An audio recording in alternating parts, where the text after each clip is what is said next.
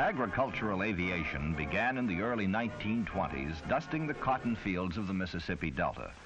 It originated as a means of fighting the boll weevil, which infected millions of acres of cotton. Among the first of the aerial dusters were the Delta Puffers.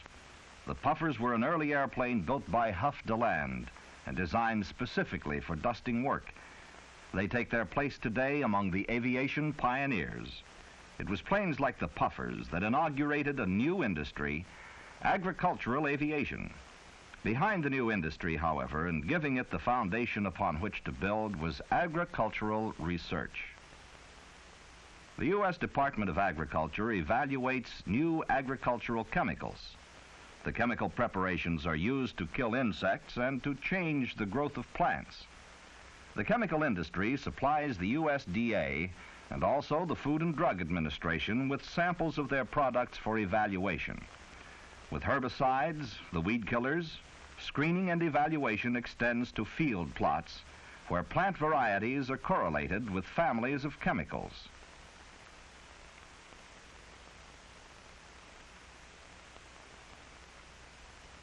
Aerial application of agricultural chemicals is approaching 50 million acres annually.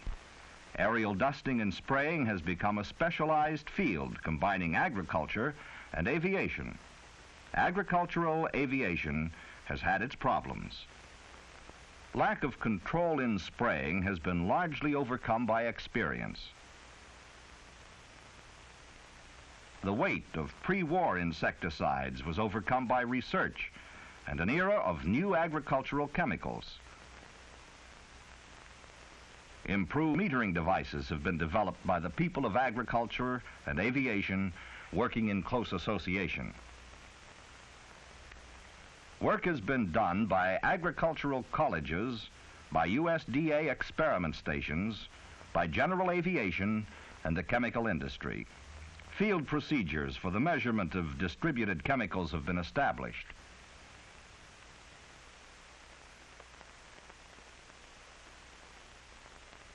Work has been done on the aerial distribution of fertilizers and seeds, and aviation equipment has been developed to meet the needs.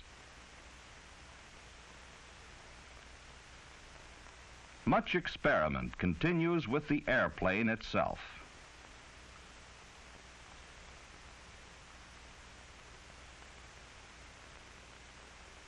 Cotton is one of our principal crops. The bollworm and the boll weevil have been called the bandits of the cotton patch.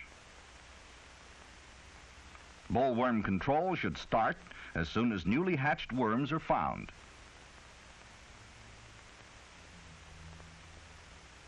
The worst enemy of the boll weevil is good farming practices.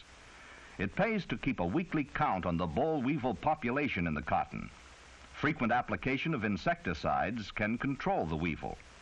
Aerial dusting makes it possible to avoid tractor damage to the crop.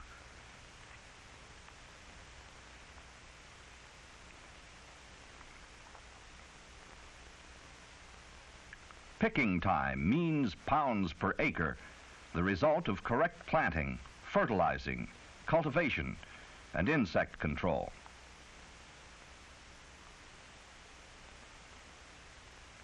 Aviation has another job in the cotton, the job of spraying defoliation chemicals. Defoliants remove the foliage or leaves from the plant. Cotton defoliants are used in all the cotton-producing states and are generally applied by airplane. In the San Joaquin Valley of California, defoliants are applied by helicopter.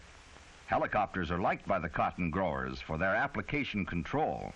However, their high cost limits their use. This is another problem of agricultural aviation yet to be overcome.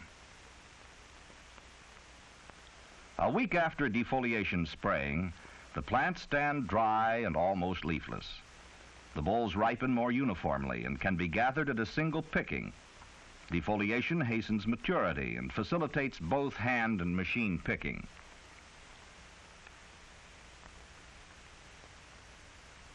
Defoliation may be necessary in order to enable a mechanical picker to proceed through a field of rank and matted cotton.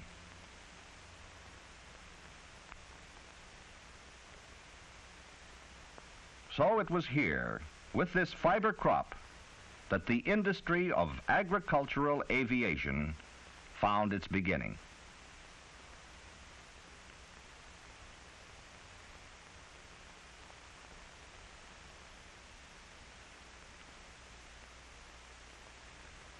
In the Northwest, agricultural aviation is valuable to the fruit industry. In particular is the apple grower's problem of windfall damage and normal pre-harvest drop. The fallen apples are bruised. Now, a plant regulator spray retards the growth of the abscission layer on the stem, and the ripe apple remains firm to the tree. In this work, the helicopter has proven practical. In an average year, the saving of 3 apples on each tree pays for helicopter and chemicals. The application may save up to 40% of the crop, depending upon conditions. One chemical material widely used is a growth regulator, 2,4,5-TP. It is effective for as long as a month. It is important to spray the trees while their leaves are still working, and it is important to harvest the fruit at proper maturity. Plant regulator sprays like 2,4,5-TP are used only for the effect they have upon the plant.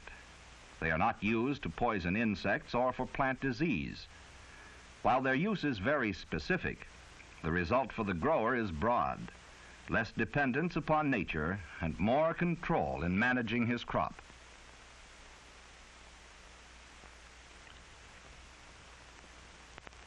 The success of DDT on the farm was a principal factor in establishing insect control aviation.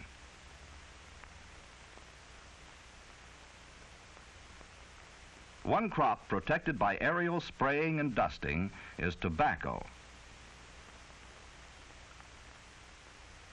Beautifully camouflaged, the tobacco hornworm can rapidly destroy a crop.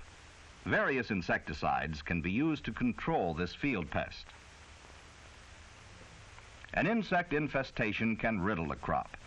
The productivity of this field corn has been destroyed by an outbreak of grasshoppers. Grasshopper outbreaks can occur in rangeland or a variety of field crops.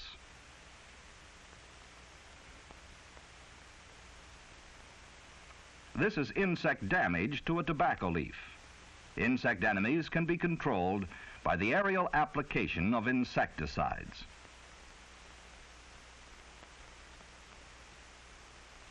Spray pests before damage to a crop is done.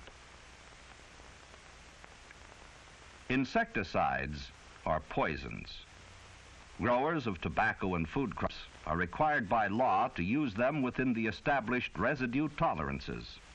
Field tobacco, for example, is not sprayed with parathion within 15 days of cutting. Most insecticides kill warm bloods and cold bloods alike. Properly used, they will not cause disease nor increase the susceptibility of disease in animal or man. Agricultural aviation is aware of its growing responsibility in the field of toxicology. When the wheatland is wet in the early spring and temperatures low, ranchers may put nitrate fertilizer on their fields. The object is to produce an early crop maturity and consequently more grain volume. Ranchers who regularly use agricultural aviation services often provide a landing loading strip.